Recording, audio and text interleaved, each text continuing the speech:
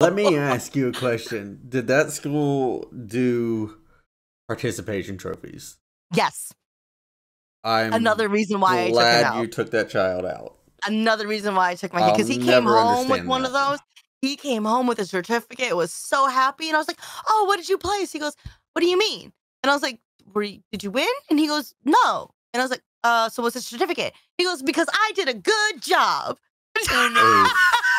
So what's happening with that is and people make fun of it all the time and whatnot, but what's happening is these kids are getting this undeserved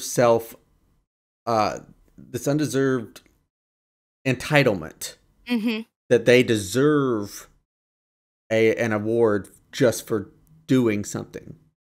Just for doing And what they're supposed therefore to do. they're getting this undeserved sense of they're better at something than they are. They deserve more. What's the word I'm looking for?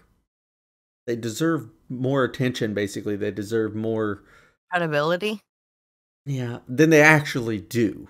You know what I Yeah. mean? Say, it's like the kids that did the group projects in Mm-hmm. school. Remember those? You'd always have the one kid that would just do everything, and then you'd have the one that wouldn't even show up.